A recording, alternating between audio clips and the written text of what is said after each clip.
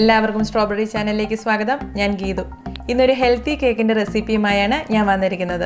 പഴവും ഗോതമ്പൊടി കൊണ്ടും തയ്യാറാക്കുന്ന ബനാന കേക്ക്. പഴം കഴിക്കാൻ ഇഷ്ടമില്ലാത്തവർക്ക് പോലും ഒത്തിരി ഇഷ്ടമാകുന്ന ഒരു കേക്കാണിത്. എഗ്ലെസ് ബനാന കേക്കാണ് ഇന്നിവിടെ തയ്യാറാക്കുന്നത്. ഈ കേക്കിന്റെ ബാറ്റർ തയ്യാറാക്കാൻ വെറും 10 മിനിറ്റ് മതി. അത്ര എളുപ്പമാണ്. ബീറ്റർ ഒന്നും ഉപയോഗിക്കുന്നില്ല. ഒരു സ്പൂണോ വിസ്കോ കൊണ്ട് നമുക്കിതിന്റെ ബാറ്റർ റെഡിയാക്കാം.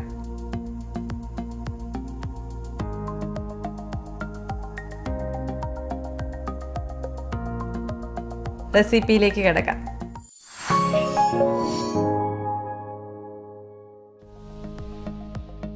ആദ്യം തന്നെ കേക്ക് ടിൻ റെഡിയാക്കി വയ്ക്കാം.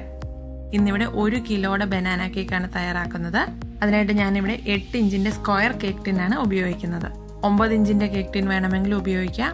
പക്ഷെ ഇതിലും ചെറിയ കേക്ക് ടിൻ ഈ ഒരളവിന് പറ്റില്ല. ഈ ടിന്ന് ഓയിലോ ബട്ടറോ കൊണ്ട് ലൈറ്റായിട്ടൊന്ന് ഗ്രീസ് ചെയ്ത് കൊടുക്കാം.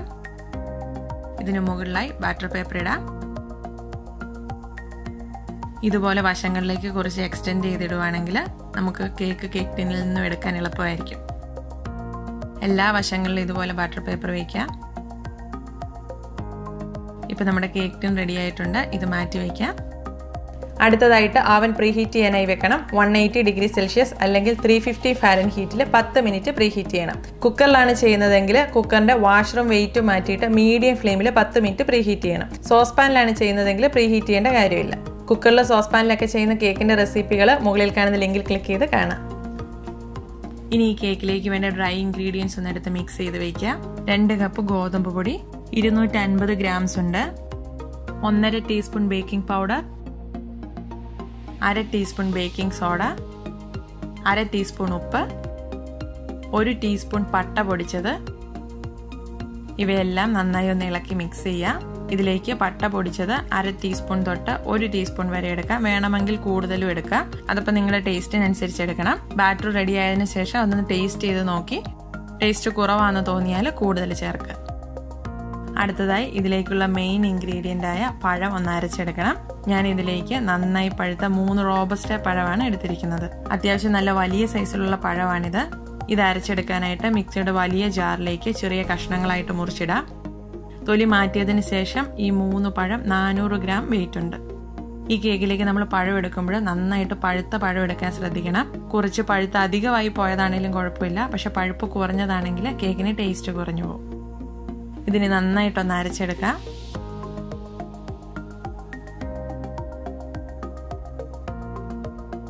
ഞാനിവിടെ ഒരു 15 സെക്കൻഡ് അരച്ചെടുത്തിട്ടുണ്ട്. പഴം നന്നായി അരിഞ്ഞ് ഈ ഒരു കൺസിസ്റ്റൻസി ആയിട്ടുണ്ട്. ഇനി ഇതിലേക്ക് മധുരത്തിന് ആവശ്യമുള്ള പഞ്ചസാര ചേർക്കാം. 1 കപ്പ് ഗ്രാനുലേറ്റഡ് ഷുഗർ ആണ് ചേർക്കുന്നത്. വെയിറ്റ് പറഞ്ഞാൽ 200 ഗ്രാംസ് ഉണ്ട്. പഞ്ചസാരയുടെ അളവ് നിങ്ങളുടെ മധുരത്തിനനുസരിച്ച് തീരുമാനിക്കാം. ഞാനിവിടെ എടുത്തിരിക്കുന്ന പഴത്തിന് നല്ല മധുരം ഉള്ളതാണ്. അതിന് 1 കപ്പ് പഞ്ചസാര മതി. മധുരം കുറഞ്ഞ പഴമാണെങ്കിൽ കൂടുതൽ പഞ്ചസാര ഇടണം. ഇനി ഇത് വീണ്ടും നന്നായി ഒന്ന് അടിച്ചെടുക്കാം. പഞ്ചസാര നന്നായി അലിഞ്ഞ് ഇതുമായി യോജിക്കുന്നത് വരെ അരച്ചെടുക്കണം. ഞാനൊരു 30 സെക്കൻഡ് ഒന്ന് അടിച്ചെടുത്തിട്ടുണ്ട്. ഈ ഒരു കൺസിസ്റ്റൻസിയിലാണ് കിട്ടിയിരിക്കുന്നത്. ഇനി കേക്ക് ബാറ്റർ തയ്യാറാക്കാനായി ഇതൊരു വലിയ ബൗളിലേക്ക് ഒഴിക്കാം. ഇനി ഇതിലേക്ക് 1/2 കപ്പ് വെജിറ്റബിൾ ഓയിലാണ് ചേർക്കുന്നത്. ഇതിന് നന്നായി ഇളക്കി യോജിപ്പിക്കാം. ഇത് ഈ രീതിയിൽ മിക്സ് ചെയ്തെടുക്കാൻ കുറച്ച് സമയമെടുക്കും. അപ്പോൾ നിങ്ങൾക്ക് ഇതിലും എളുപ്പത്തിൽ ഇത് മിക്സ് ചെയ്യണമെന്നുണ്ടെങ്കിൽ നമ്മൾ നേരത്തെ പഴവും പഞ്ചസാരയും മിക്സിയിൽ അടിച്ചെടുത്തതിന് ശേഷം മിക്സിയിലേക്ക് തന്നെ ഈ എണ്ണ ചേർത്തിട്ട് ഒരു 5 സെക്കൻഡ് ഒന്ന് അടിച്ചെടുത്താൽ മതി. ഞാനിവിടെ വിസ്ക് കൊണ്ട് തന്നെ നന്നായി യോജിപ്പിച്ചെടുത്തിട്ടുണ്ട്. ഇനി ഇതിലേക്ക് ഡ്രൈ ഇൻഗ്രീഡിയൻസ് ചേർക്കാം. അപ്പോൾ അത് കുറേശ്ശെയായിട്ട് ഒരു അരിപ്പയിലൂടെ അരിച്ച് ചേർക്കാം. ഇതിനി മിക്സ് ചെയ്തെടുക്കാം.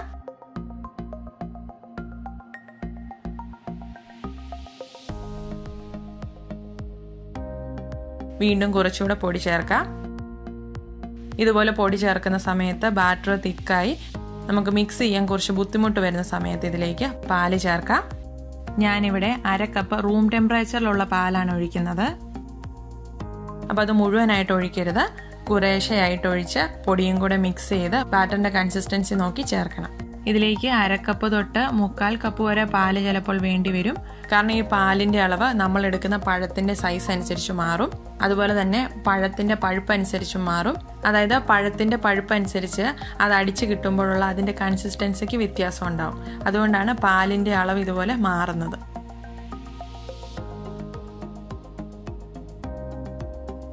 ഇപ്പോൾ ഞാനിവിടെ ബാറ്റർ തിക്കാവുന്നതനുസരിച്ച് പൊടിയും പാലും മാറി മാറി ചേർത്ത് മിക്സ് ചെയ്തു.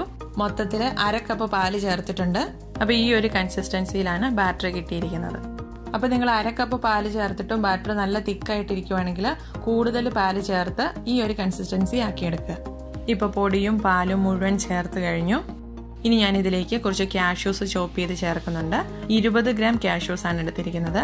അതുപോലെ തന്നെ 20 ഗ്രാം ഉണക്കമുന്തിരി കൂടി ചേർക്കുന്നുണ്ട്. ഇത് ചേർക്കണമെന്ന് നിർബന്ധമില്ല, നിങ്ങൾക്ക് ഇഷ്ടമുണ്ടെങ്കിൽ മാത്രം ചേർത്താൽ മതി. ഇതൊന്ന് ഇളക്കി യോജിപ്പിക്കാം. ഇപ്പോൾ നമ്മുടെ കേക്ക് ബാറ്റർ റെഡി ആയിട്ടുണ്ട്. ഗ്രീസ് ചെയ്ത് വെച്ചിരിക്കുന്ന കേക്ക് ടിന്നിലേക്ക് ഒഴിക്കാം. അപ്പോൾ ഈ ഒരു കൺസിസ്റ്റൻസിയിലാണ് നമുക്ക് ബാറ്റർ റെഡിയാക്കി എടുക്കേണ്ടത്. ഇതിൽ നമ്മൾ മെയിനായിട്ട് പഴമാണ് ചേർത്തിരിക്കുന്നത്. അതുകൊണ്ട് തന്നെ കേക്ക് നല്ല മോയ്സ്റ്റ് ആയിരിക്കും. അത്യാവശ്യം ഒരു തിക്ക് കൺസിസ്റ്റൻസി ഉള്ള ബാറ്ററാണിത്. അതുകൊണ്ട് തന്നെ ഇതിൽ ചേർത്ത റേസിൻസും കാഷ്യൂസും ഒന്നും അടിയിൽ പോയി കിടക്കത്തില്ല. കേക്കിനുള്ളിൽ എല്ലായിടത്തും ഈവൻ ആയിട്ട് തന്നെ അത് കിടക്കും. ഞാനിപ്പോൾ ഇതിൽ കാഷ്യൂസും റേസിൻസും മാത്രമേ ചേർത്തിട്ടുള്ളൂ. നിങ്ങൾക്കിതിൽ വാൾനട്ട്സ്, ബദാമും ഒക്കെ ചേർക്കാം. ഈ ബാറ്റർ ഒന്ന് ലെവൽ ചെയ്തെടുക്കാൻ ഒരു സ്ക്യൂർ കൊണ്ടൊന്ന് സിക്സാക്ക് ആയിട്ട് വരച്ചു കൊടുക്കുന്നുണ്ട്. ഇനി നന്നായിട്ടൊന്ന് ഷേക്ക് ചെയ്യുന്നുണ്ട്. ബാറ്റർ ഒന്ന് ലെവലായി കിട്ടാനാണ്. ഇതിനുള്ളിൽ എയർ ബബിൾസ് പോകാൻ കുറച്ച് തവണയൊന്ന് ടാപ്പ് ചെയ്ത് കൂടി കൊടുക്കണം. ഇനി ഇതിന് മുകളിൽ കുറച്ച് കാഷ്യൂസും റേസിൻസും വയ്ക്കാം.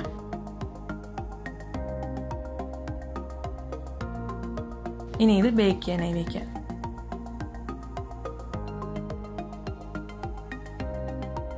അതായത് എനിക്കിവിടെ 50 മിനിറ്റിൽ ബേക്കായി കിട്ടിയിട്ടുണ്ട്. ബേക്കായോ എന്ന് ഒരു സ്ക്യൂർ കൊണ്ടൊന്ന് ചെക്ക് ചെയ്ത് നോക്കണം.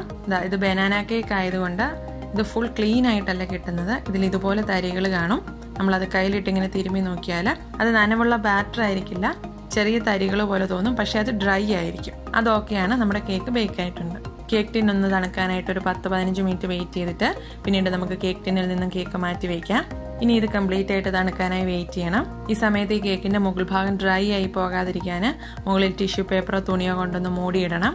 ഒത്തിരി കട്ടിയുള്ള തുണി കൊണ്ട് മൂടിയിടരുത്. എയർ സർക്കുലേഷൻ ഉണ്ടാകുന്ന രീതിയിൽ കട്ടി കുറഞ്ഞ തുണി കൊണ്ട് മൂടിയിടണം. ഇപ്പോൾ നന്നായിട്ട് തണുത്തിട്ടുണ്ട്. ബാറ്റർ പേപ്പർ റിമൂവ് ചെയ്യാം.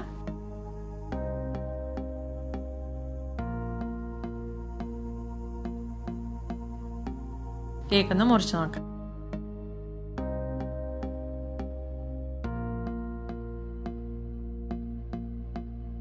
നല്ല ടെക്സ്ചറിൽ കേക്ക് റെഡി ആയിട്ടുണ്ട്.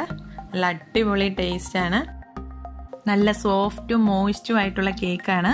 ഈ ഒരു കേക്കിന് 1 കിലോ വെയിറ്റ് ഉണ്ട്. ഈ ഒരളവിൽ ഇൻഗ്രീഡിയൻസ് എടുത്താൽ 9/5 ഇഞ്ചിന്റെ ലോഫ് പാനിലും ഈ കേക്ക് തയ്യാറാക്കാം. അപ്പോൾ ലോഫ് പാനിലാണ് തയ്യാറാക്കുന്നതെങ്കിൽ അത് ബേക്കായി കിട്ടാൻ 55 തൊട്ട് 60 മിനിറ്റ് വരെ എടുക്കും. പിന്നെ കേക്കിന്റെ മുകളിൽ ഒരു വിള്ളലുണ്ടാവും. പക്ഷെ കേക്ക് നല്ല സോഫ്റ്റ് ആയിരിക്കും. നല്ല ടേസ്റ്റുള്ള കേക്കാണ്. വളരെ എളുപ്പമാണ് ഇത് തയ്യാറാക്കാനും. ഒത്തിരി ഇൻഗ്രീഡിയൻസ് ഒന്നും വേണ്ട. നിങ്ങൾ ഇതുവരെ ബനാന കേക്ക് കഴിച്ചിട്ടില്ലാത്തവരാണെങ്കിൽ തീർച്ചയായിട്ടും ട്രൈ ചെയ്ത് നോക്കണം. നിങ്ങൾ ഒരിക്കൽ ഉണ്ടാക്കിയാൽ ഇത് വീണ്ടും വീണ്ടും ഉണ്ടാക്കും. ട്രൈ ചെയ്ത് നോക്കിയിട്ട് നിങ്ങളുടെ ഫീഡ്ബാക്സ് ഒക്കെ കമന്റ് ബോക്സിലൂടെ ഞങ്ങളെ അറിയിക്കണം. വീഡിയോ ഇഷ്ടമായി ലൈക്ക് ചെയ്യാൻ മറക്കരുത്. അതുപോലെ തന്നെ നിങ്ങളുടെ ഫ്രണ്ട്സിനൊക്കെ ഒന്ന് ഷെയർ ചെയ്ത് കൊടുത്ത് ഞങ്ങളെ സപ്പോർട്ട് ചെയ്യുമെന്ന് പ്രതീക്ഷിക്കുന്നു. മറ്റൊരു വീഡിയോയിലൂടെ കാണാം. എല്ലാവർക്കും നന്ദി.